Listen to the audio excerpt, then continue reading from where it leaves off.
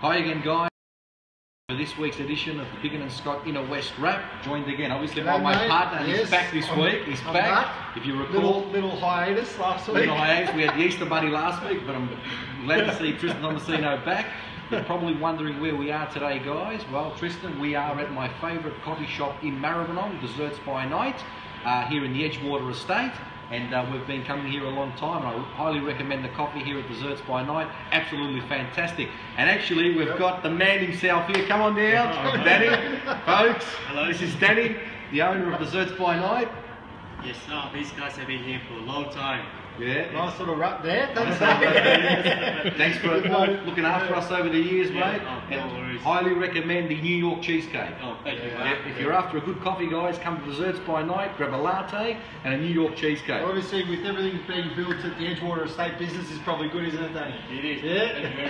Thank you very much. Thank you very much, guys. Thanks, Danny. Cheers, mate. Thanks. Now back to Thanks. business, Tristan. Yes, well, it's autumn, mate, but winter is welcome, on the way. welcome to winter, guys. Just I hope you like outside. winter. I hope you've got the umbrellas ready. It's absolutely pouring down at the moment and it's freezing. Yeah. But I was very quiet with Easter, Easter weekend, but I was reading the Domain, and as I say all the time, Inner West is performing very well, and they had in there, you know, Inner Melbourne, 85% clearance rate, yes. which is well above the industry average of about 77% at the moment, which is great. And more particular, I've got a property which a few people on Facebook have probably seen, 42 Albert Street in Footscray. Dancing Dog Cafe. Dancing Dog Cafe. And you're on 3AW. I was. Ladies and gentlemen, we've got a celebrity here. Spoken like a true real estate agent, mate. Thank you, Dennis Malta. But yeah, no, a lot of publicity there, which is, look, it's good for us as agents, but for the property itself, the vendors in Sydney, ABC News did something on it last week. The Age covered it, Herald Sun, a lot of publicity. Papers.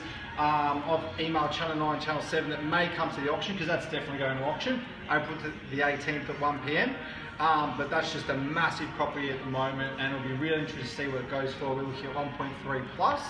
But I think for us in Footscray, it's a very important sale. And it's going to be really interesting. Now, Tristan will be filming our March wrap.